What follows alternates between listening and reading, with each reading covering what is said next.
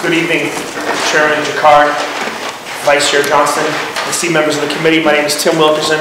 I'm Vice President and Policy Counsel of the New England Cable and Telecommunications Association, NECTA.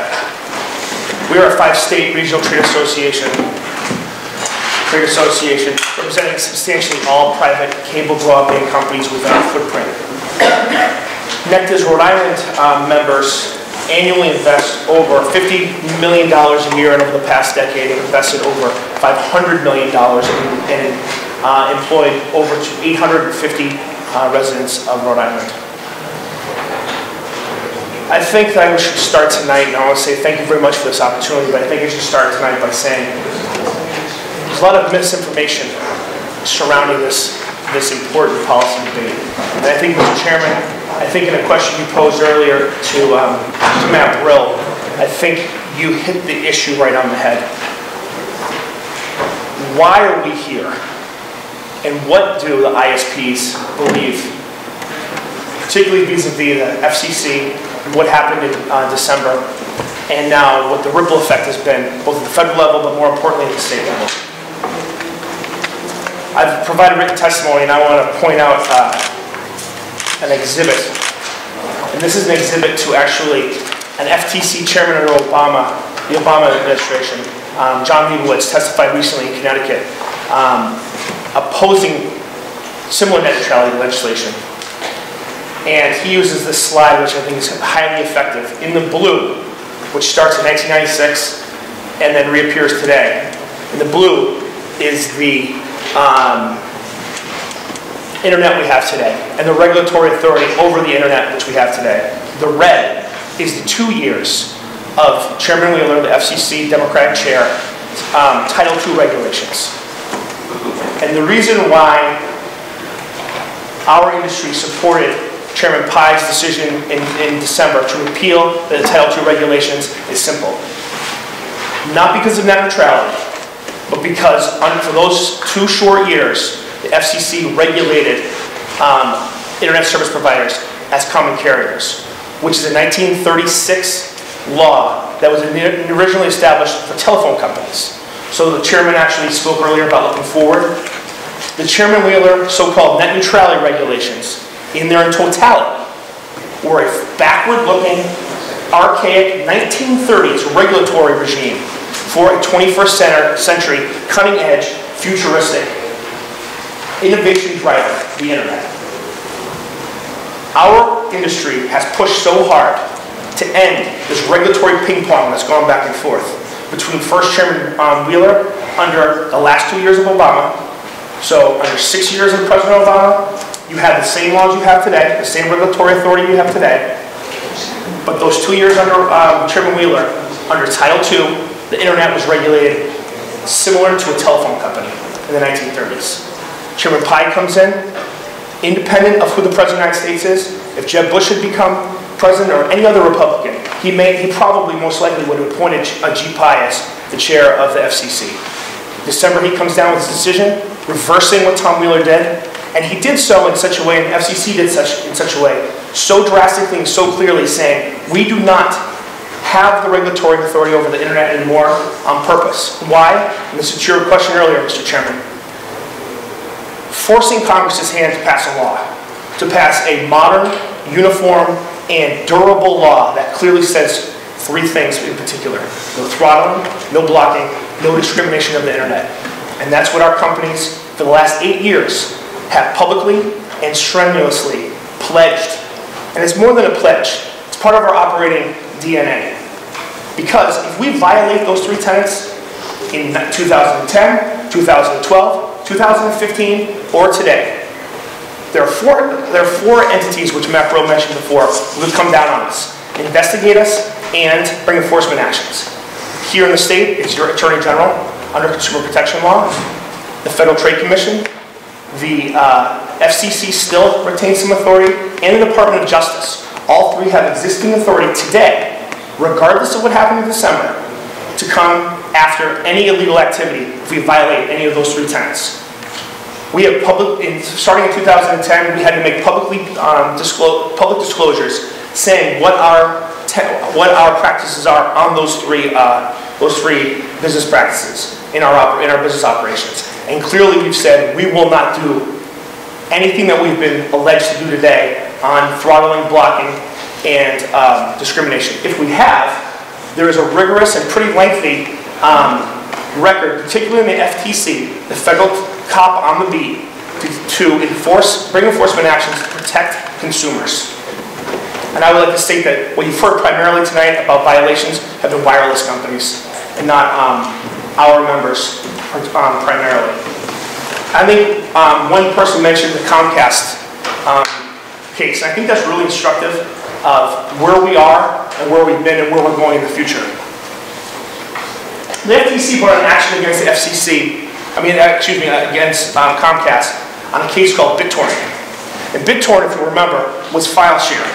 It was state-of-the-art technology that young people, like the sponsor of the bill, who spoke earlier, probably somebody in their basement created this technology to allow people to share movies, songs, but much of it was illegal. It was a violation of copyright. But in a neighborhood, if you and I were file sharing on BitTorrent, and you were sending me movies and I was sending you movies, back in 2012, forgive me if that's the wrong date, the pipe of the internet was so small that you and I dominated all of this neighborhood. So all these people and all these consumers who were trying to access the internet, go online, look at the Providence Journal, look at some other website, were slowed down because of us. So what Comcast did was slow our traffic down to permit everyone else who's doing all lawful activity, slowing down our illegal activity to make sure the experience that these people enjoyed and that they paid for and they rightfully deserved happened. The FTC came down and said to Comcast, illegal. So what has happened in response? Comcast has ensured that the pipe has gotten larger and larger and larger and larger. There will be no throttling, no blocking, no discrimination, because we have all, both legally and what we expect, is the experience on the internet should not be changed, should not be manipulated by a company. And all of our companies believe that. And it's a pledge that we make both legally and because it's the right thing to do. Next. All major ISPs, whether they belong to NECTA or not, are committed to having Congress act in a bipartisan way to pass a durable law that's uniform. I think a couple times you've heard testimony where 83% of the public wants a bill being passed. And Representative O'Grady asked a great question. Why do we have any hope that Congress is going to pass a law? I'd say there's two reasons. One, because of that 83%. Democrats and Republicans want a uniform playing field for the internet, for ISP providers and consumers, to make sure that their experience is not affected. And also, too, all across the country, hearings like this are happening.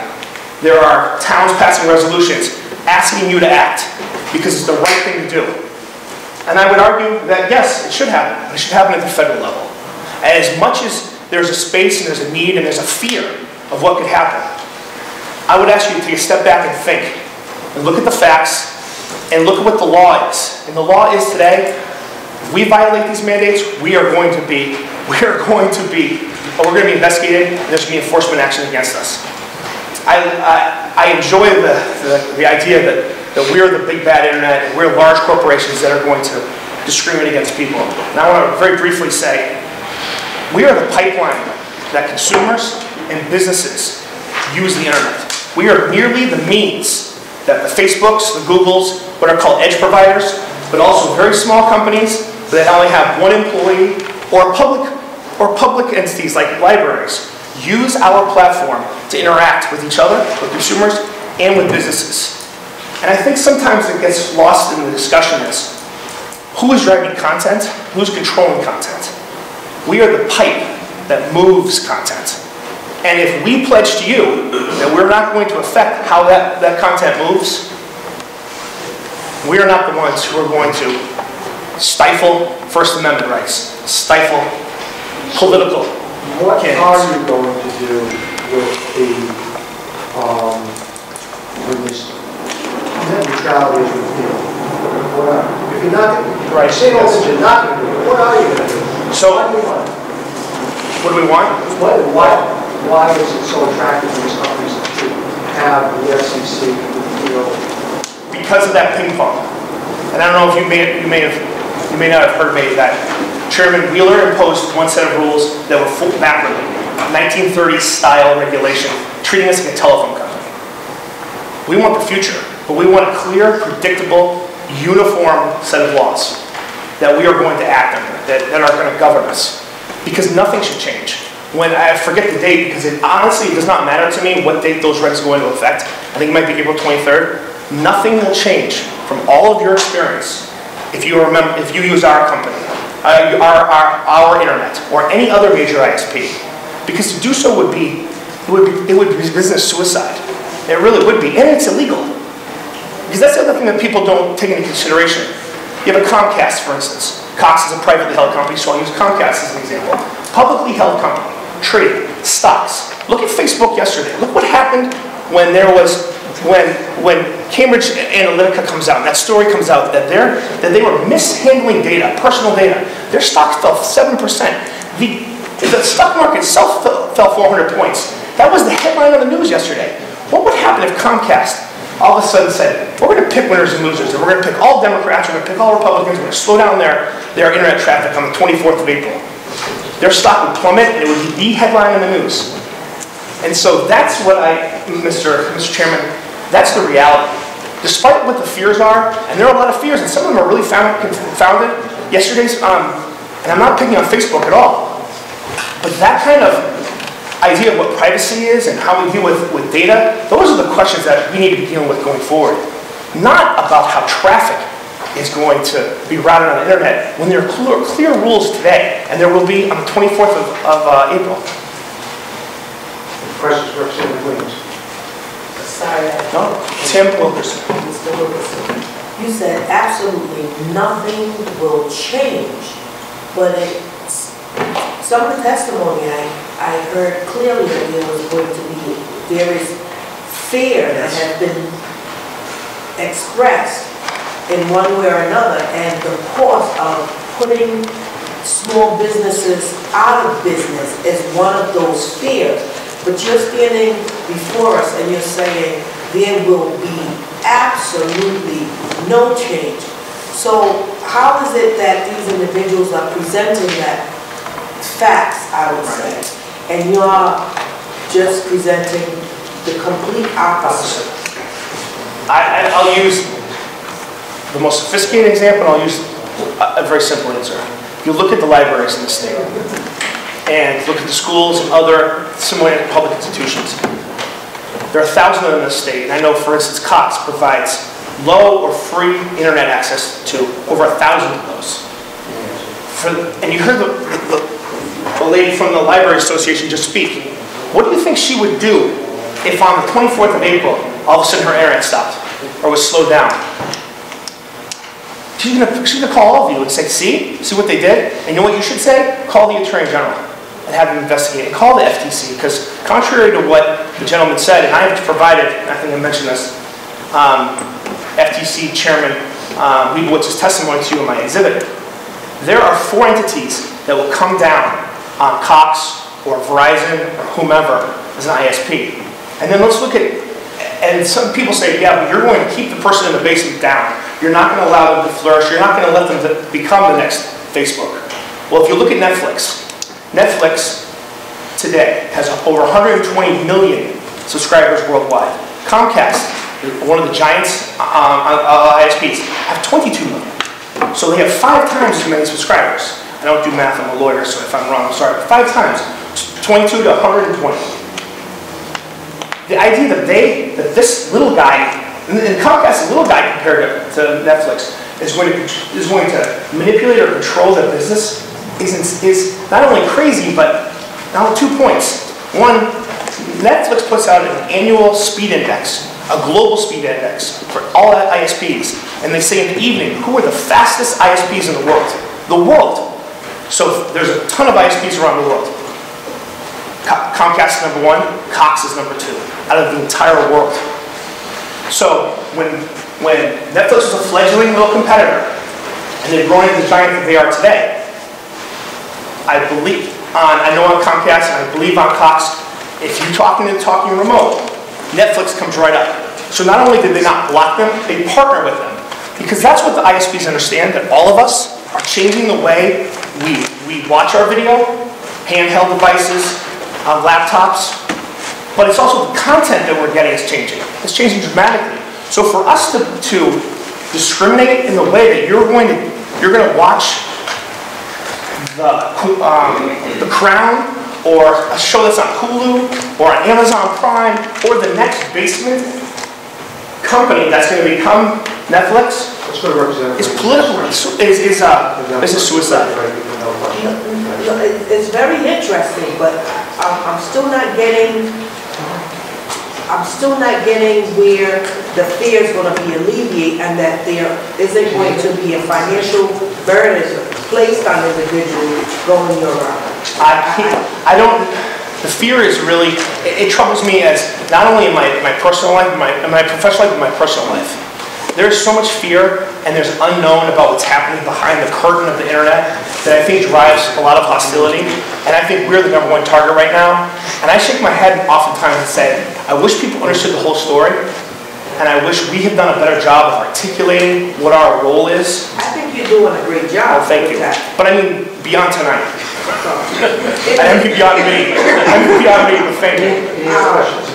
It seems to me that if you all can come with some type of guarantee to the table that if it's not what you're presenting it to be, then folks can go back to the way it was, or to some other opportunity that would be as good or better than what you're offering. Exhibit A of my testimony lays out the open internet transparency rule that all these companies have to publicly promote what their policies are. Exhibit B is Cox remains committed to net neutrality rules. And the logical end is, to your question is, if they violate this, Attorney General, Federal Trade Commission, the Federal Communications Commission, and the Department of Justice. Who's the administration? The federal administration, our administration, or who's going to enforce that? Each individual agency. So, and if you say, well, President Trump, he oversees the Department of Justice, they're never going to do that. Well, quite frankly, there are two things I will say. One, they're blocking AT&T's attempt to purchase all of Time Warner in terms of content. And so it's not like they're leaving all of us alone. I think it's quite the opposite. I think they're saying, no, that's antitrust, we're not going to allow that to happen. Number two, there was just a case 2 weeks ago in the Ninth Circuit. The Ninth Circuit, which doesn't tend to be pro-business if you look at all the circuits, right? This is California.